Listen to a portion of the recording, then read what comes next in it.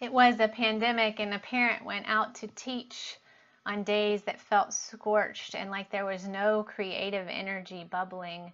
Nonetheless, a parent went out to teach for their children who needed to learn. And so they went back out to their back porch, and there was an herb box. And in that herb box was old soil. And so they got out some new soil and they poured it in and they spread it out. And they got their little packets of seeds. They had 6 different plots that they would enter the seeds into. They had 2 for chives and 2 for thyme and 2 for parsley. And so with their little digger tools and their garden gloves on, they made out the little circles in the soil and deposited those little seeds into that space. And taking their little tools, they dug up the earth on top of the soil. And they got out watering cans and they watered their earth just a bit. But in this parable of life, of parenting in pandemic, as they waited the days and weeks to come, certainly they figured they would have herbs for the cooking and the tasting any moment now. Until one day the 6-year-old came out and she found in the box that indeed there was a little sprig and a sign of life, for the parsley had come up. And as they waited over time, they saw the parsley grow.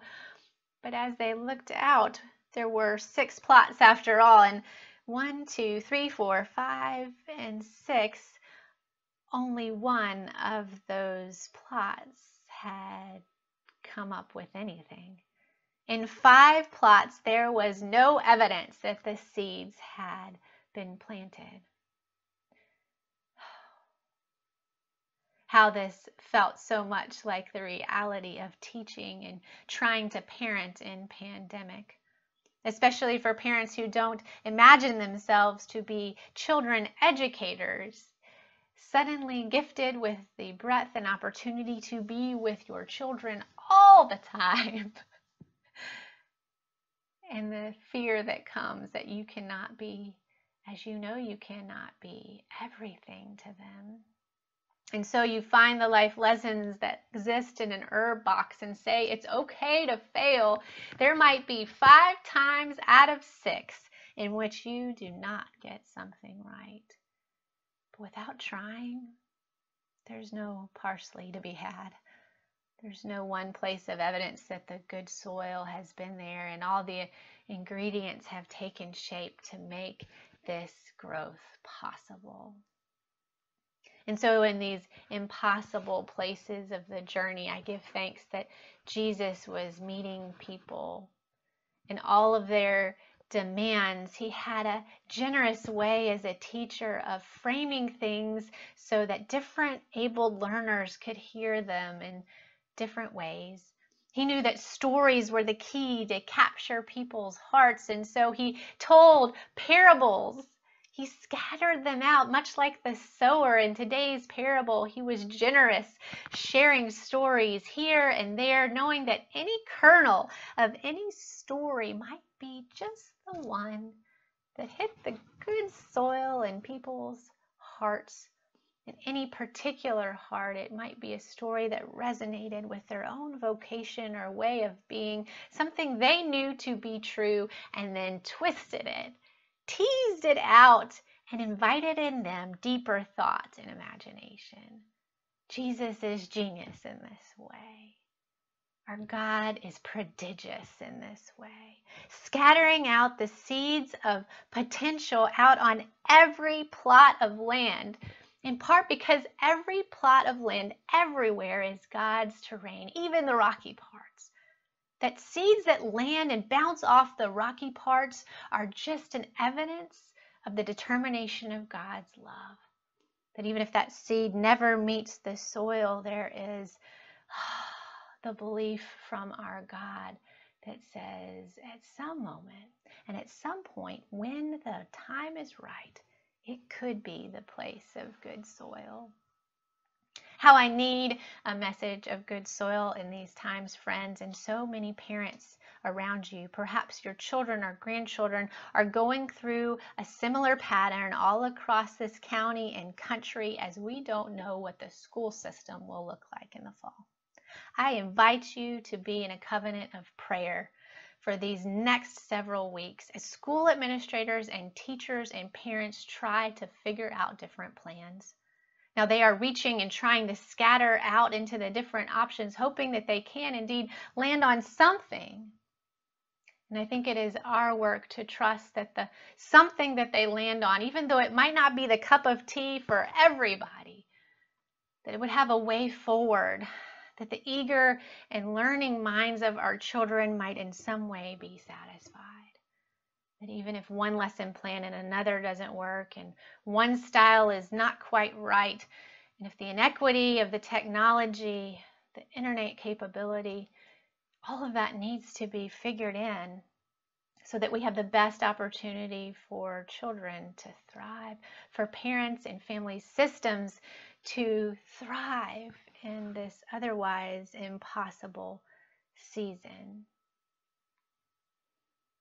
For we trust from this generous God who is teasing our imaginations with parables that we can trust, that we can go deeper into our journeys.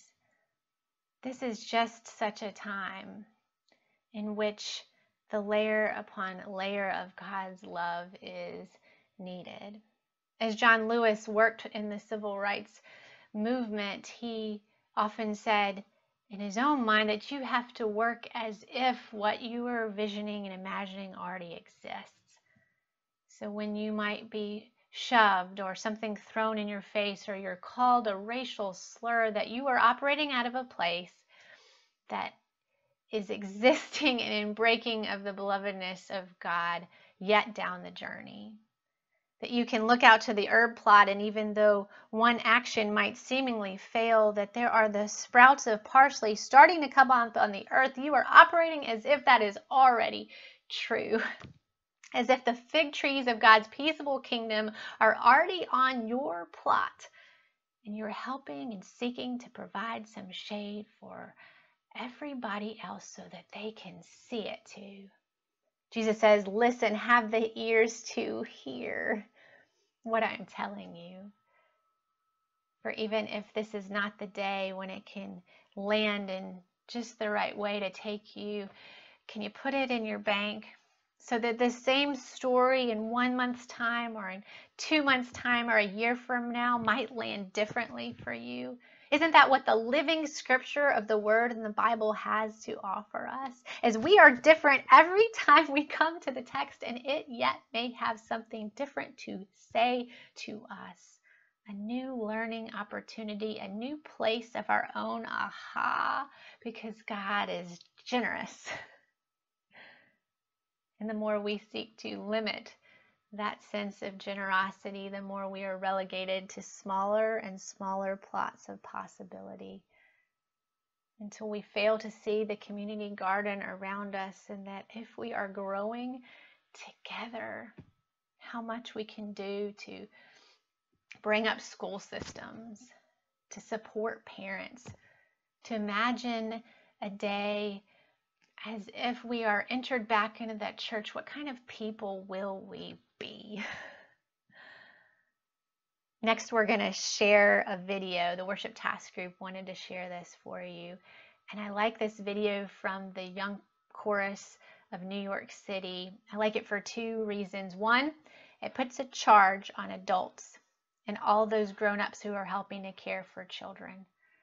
How will you provide a space for us going forward, it seems to say, that we might thrive?